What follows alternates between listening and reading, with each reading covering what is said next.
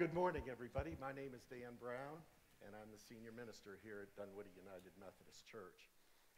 And I don't know if you have heard, but tomorrow night, the Georgia Bulldogs are playing this unknown team from the University of Alabama. And no, the Crimson Tide are probably as well-known a team as any in the country.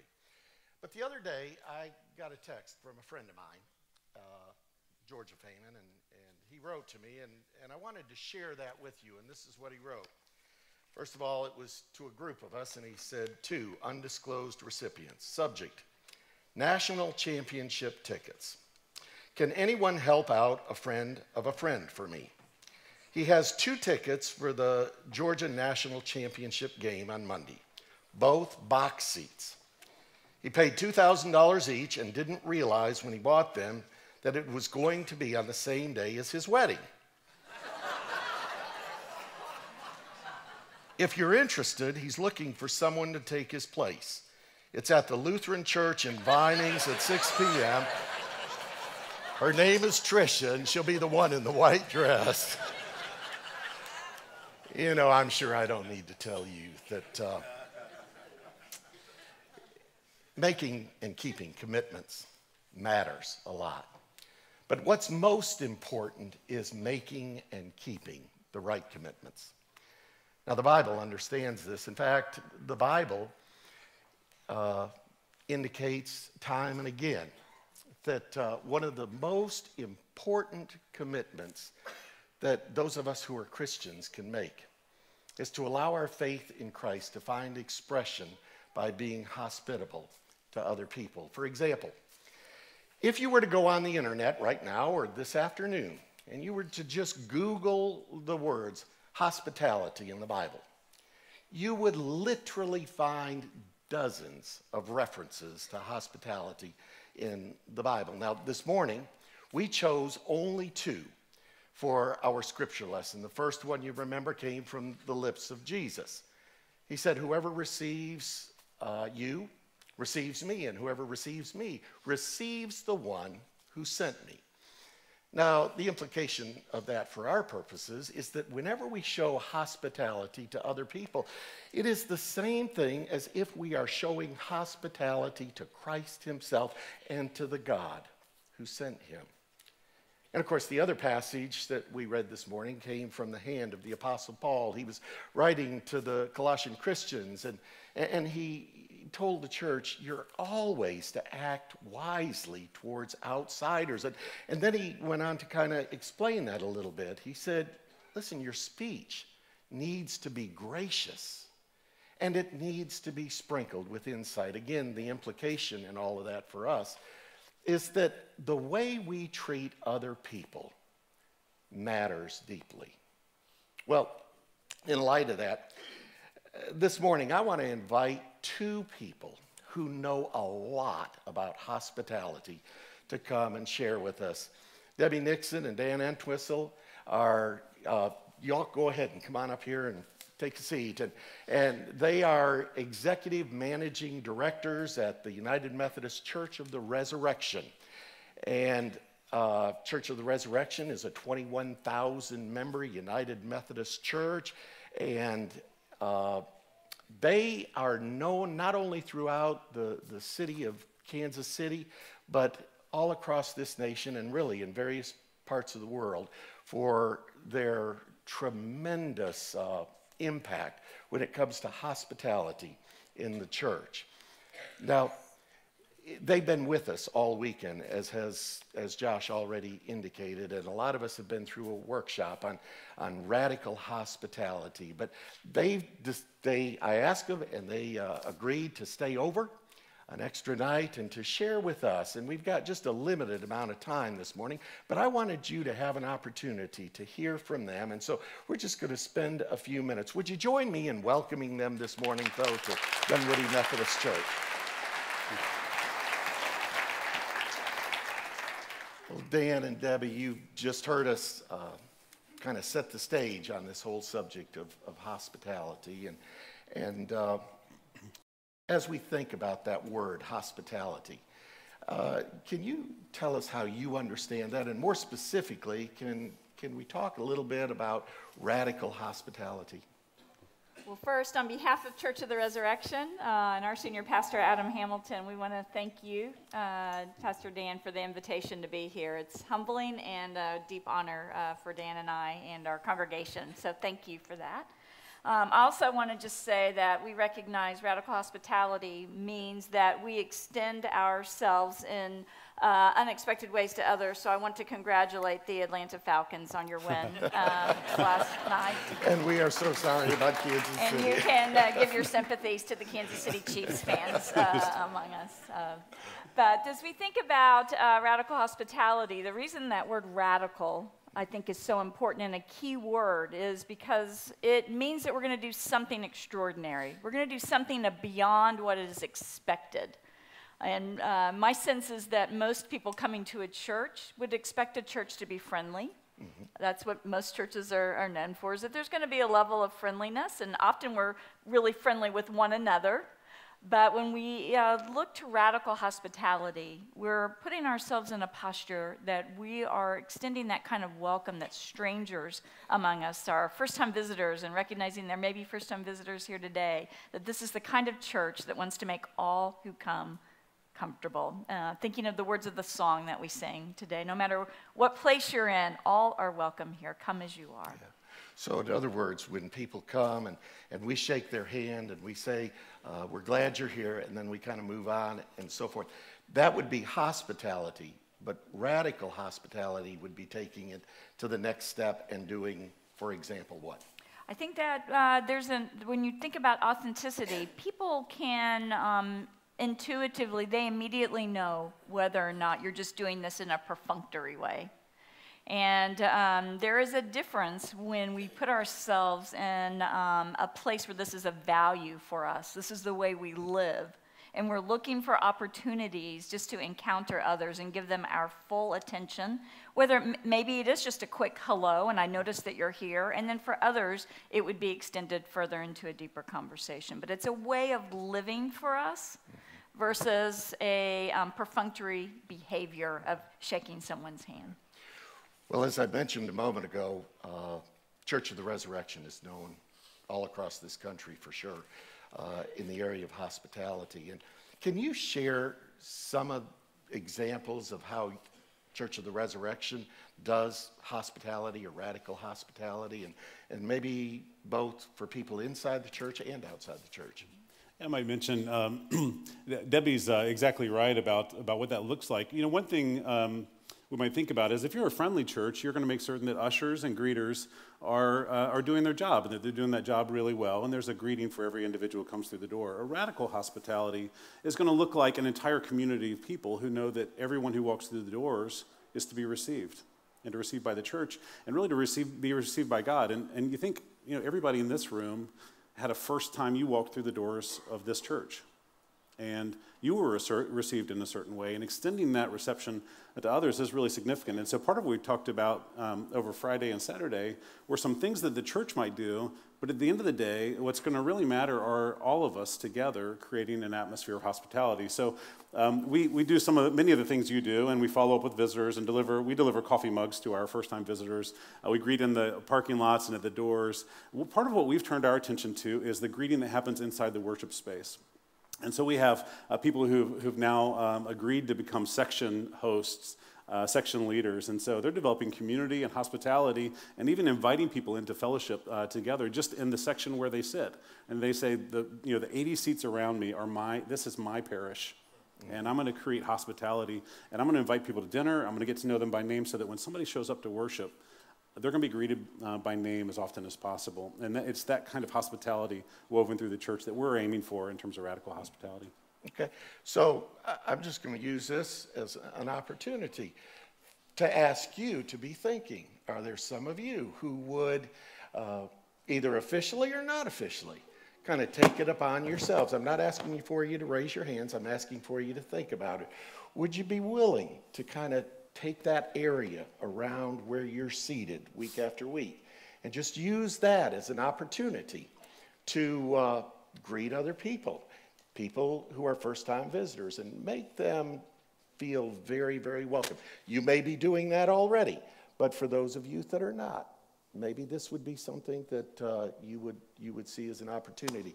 Debbie, have you got any examples that you'd like to share? That, one of the things that we talked about this weekend were 2 simple rules, and they're just really easy to remember. And so when we were meeting with our leaders and our members, we asked them to think about 2 things. One is what we call the 3-minute rule. So the 3-minute rule is an encouragement to us that when we first enter, that we take the opportunity to spend those first 3 minutes getting to know somebody that we don't know as well, greeting somebody that we're not as comfortable with, because our tendency as humans, and including me being 100% extrovert, is I'm going to gravitate towards people that I know better. And but the 3-minute rule says I'm going to make myself uncomfortable enough just to go up and get to say, hey, how are you today? What'd you think of that game yesterday? And get to have a conversation with somebody that I don't know as well. And usually what happens then is that extends beyond 3 minutes. So I might just encourage you to practice the 3-minute rule or idea of that, not only here, but in your place of work, or when you're at a school function, or another community event that you're at. You're extending that kind of radical hospitality beyond the walls of the church. The other idea that we shared to the leaders that were gathered over the last 2 days was this idea of what we say is owning 10 feet. So that means every place that you go, you're attentive to the 10 feet around you, the 10 feet in front of you and to the side of you and behind you. Is there any person within that 10 feet that you notice maybe hasn't been greeted yet, or that maybe there's trash in that area that needs to be looked at and taken care of? So those are just 2 simple rules that help extend this out. And you can imagine if all of us are owning our 10 feet around us, it gives us the opportunity to really be radically hospitable to all. And it's very important, I think, that we get those 2 rules correct. I thought it was very interesting. I was standing there when one of the members of the church came up to Debbie, and he was talking about the fact, right after we had talked about the 3 and 10 minute rule, he said, you know, I get the 3 and 10 minute rule perfect, except I have it backwards. I spend 10 minutes with people in around 3 feet of me rather than 3 minutes with 10 people, or people who are 10 feet away from me. So it's very important, 3 minutes with people within 10 feet. You all have just built a beautiful, beautiful sanctuary. I've had the chance to worship in it. Some of us who are in here have had the chance to worship in it. It's a magnificent sanctuary and beautiful facility. It was a process as you built that, as you went through all of the plans and as you built that facility. Were there things that you did in the area of hospitality? As you know, we're about to undertake a renovation project. In May, we'll be out of the sanctuary. The people in the sanctuary will be out, and the whole church will kind of be under renovation at that time. Were there things you did at Resurrection that related to the area of hospitality during that renovation time or building time that could help enhance hospitality throughout the church and throughout the community as well? Well, we spent, as you can imagine, when we moved into a brand new sanctuary, so you're renovating your sanctuary, we had to rethink everything we do, and it's kind of a unique building, and so we spent years preparing for the kind of hospitality systems that would help invite people to the new space. But I think you're really asking even during that time of transition, and part of what we knew that God was calling us to do was to make every ounce of opportunity out of the invitational opportunity of the move into the new building. I imagine in this community, there will be some expectation of what might happen with the renovation of your sanctuary, or at least some enthusiasm within this congregation, and maybe a period of invitation. And so part of what we tried to do is put in the hands of our people tools and resources where they could invite their friends and their colleagues, their neighbors, because, I mean, how many of you, the first time you came to Dunwoody, were invited by somebody or brought by somebody? But just by show of hands, how many of you were brought by somebody or invited by somebody? You can raise your hands a little more proudly. There you go. So many of us really were brought to the church by someone who could speak to the ministries of the church and the impact those ministries have had. And so this may be an opportunity to really think about the extension of hospitality even beyond the walls of Dunwoody out into the community. I think it also required some sacrifice on behalf of our congregants who were living into this value of radical hospitality. And so what I mean by that is they had to give up something.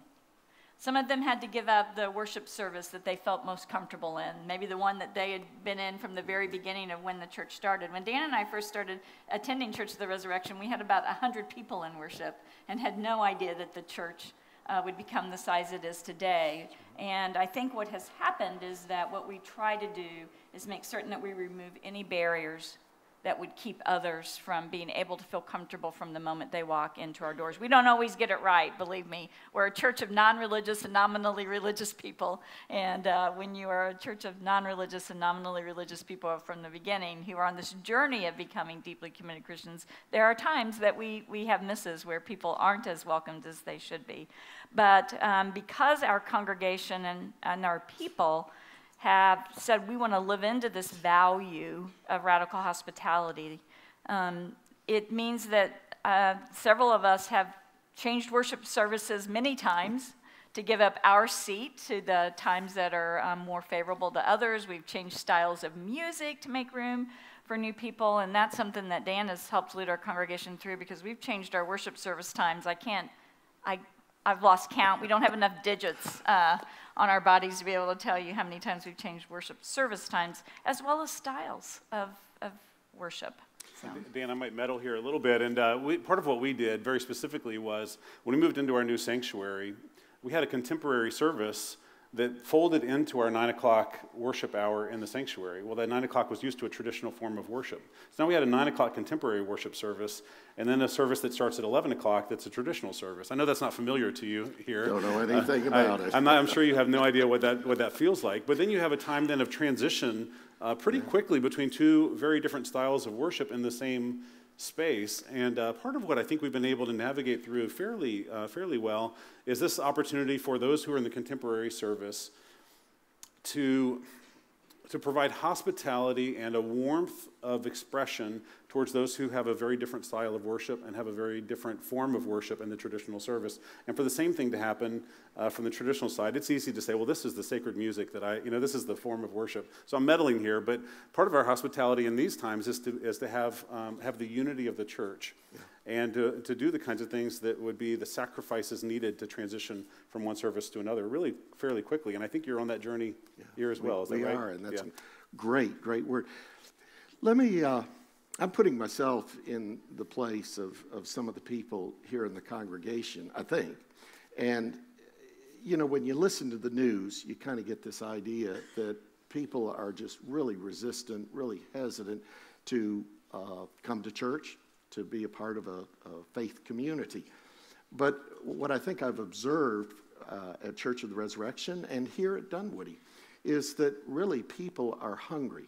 They're eager to be a part of a faith community if it's a place where they're accepted, if it's a place where they find true community. Would you say that's true? I mean, it's okay to say no, but is that true, do you think? I believe it's definitely true, and what I believe that we're touching on right now, particularly when it comes to this idea of the difference between friendliness and radical hospitality, is that when we're a congregation that's extending radical hospitality, that person who's coming in here just seeking a word of hope, maybe community, maybe they've just moved new to your community and they're looking for friendship or fellowship with other people. Maybe they want their children to be a part of something and positive, and so they think, well, I'll try the church for that. When they can come in here and from the very moment they feel welcomed and they feel like they belong, and that's beyond friendliness. I felt welcome there. I felt comfortable there.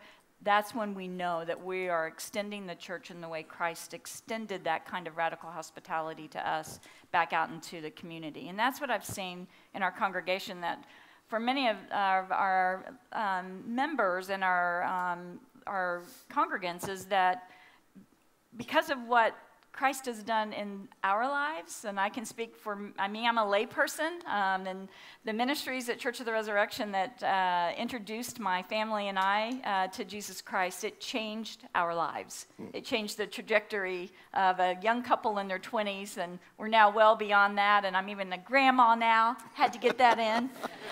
But our lives are different. My children's lives are different. My husband and our marriage is different. because of this church that had this value of radical hospitality that welcomed us. So how could I not want to make certain that I extend that to others? And that's the difference, I think, that you maybe have seen at our churches, and why people are willing to make different choices in choosing worship services and things. I would love to sit here and continue this conversation. Josh tells me we're already out of time. So would you join me in thanking them again for being here? And Debbie and Dan, please be sure to express to Adam and to your senior leadership at Church of the Resurrection how grateful we are that your church itself has made it possible for 3 of their key staff people to be with us this weekend. Thank you for the radical hospitality you've extended to us, too. Thank while you. we've been here. And we're looking for great God things bless here. you. Yeah, I thank you. appreciate it. Thank you. Oh, I got one more. I want to close out this section by just telling a little bit of a personal experience that I had. As I mentioned a moment ago, last September, I went to Church of the Resurrection for their Leadership Institute. There were a group of us that all kind of went out there. And at the close of the seminar, their pastor, Adam Hamilton, told about an experience that he had. He told how he carried in his back pocket all the time a pocket New Testament. And then he told about one time when he had to take a flight somewhere. He was getting on board the airplane, and as he did so, he struck up a conversation with the flight attendant. And because of the direction the conversation took with the flight attendant, he decided during the flight to just mark some passages in his pocket New Testament that he thought would be helpful to her. And then as he was deboarding the plane, he took the pocket New Testament and he said, "Listen, I don't know if this will be helpful to you, but I just want to give you this pocket New Testament." And, she just was thrilled with that. Well, after sharing this story, he then did an interesting thing. He gave a pocket New Testament to all of us who were attending the seminar, and he challenged us. He said, "I want you to take it. I want you to read it. I want you to get caught reading it. I want you to underline it."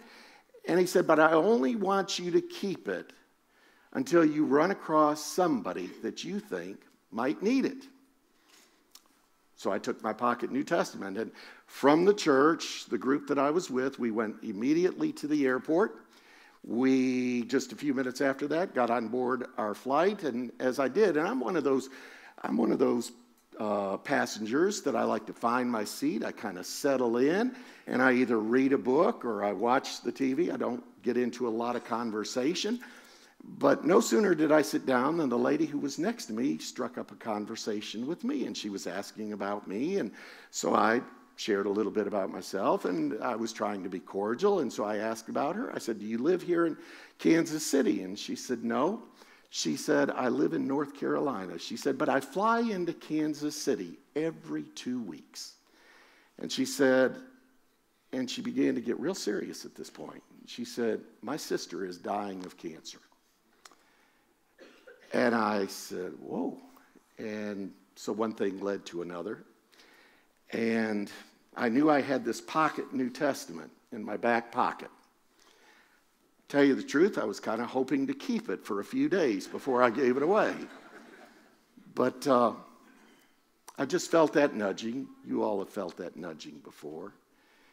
And I said, "Listen, let me tell you what I've just been through." And I told her about the seminar, told her about the pocket New Testament. I said, "Would it help if I just underlined some passages and gave this New Testament to you?" And she said, she just lit up like a Christmas tree, and she said, "I'd love that." Well, I spent most of the rest of the flight underlining passages like Psalm 23 and Romans 8 and John 14 and other passages that I thought might be a comfort to her and to her sister. And as we were making our final approach into the Atlanta airport, I just reached over and I gave it to her. And she explained to me, she said, "My sister doesn't have any room for God in her life right now." And she said, "I really believe that this is going to make a difference. And she said, thank you very much. Now, I don't know what became of that. Maybe one day she'll visit Church of the Resurrection. And I hope she tells the story if she does and comes and visits. But what I'd like to do at the close of this service, we're going to have communion. We're going to celebrate the sacrament together in a moment. But as we close this service, the ushers are going to hand you one of these pocket New Testaments. It's got the name of the church on the back of it. I want to invite you to keep it with you. Keep it in your back pocket. Read it. Underline it. But keep it only until you come across somebody that you think might benefit from it. Is that a deal? Is that a deal? Okay, let's pray. Gracious and loving God, you have been so hospitable to us. We have no need but what you have met it. Help us to have that same spirit and to share it with those with whom we rub shoulders every day. And may this church be a hospitable church to the max. In the name of Christ, amen.